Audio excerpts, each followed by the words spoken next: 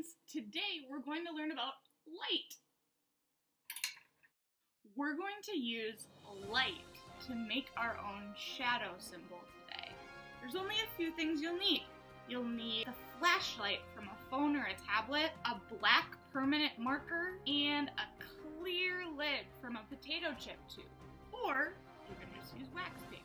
First, take your clear lid and draw a simple design on it, like a star, maybe a fish, or a heart. I'm drawing a crown. Then fill in your drawing with the black marker so it's completely black and no light can come in. Let the ink dry for 1 minute, then flip it over and color it from the other side to make sure the design is really dark. Turn off your lights. Next, turn on your flashlight and hold the plastic lid or your wax paper in front of it. Turn it towards the wall and see your design come to life. This works because the light is made by the phone. The light can shine through the plastic lid where it is clear or transparent. Transparent means clear.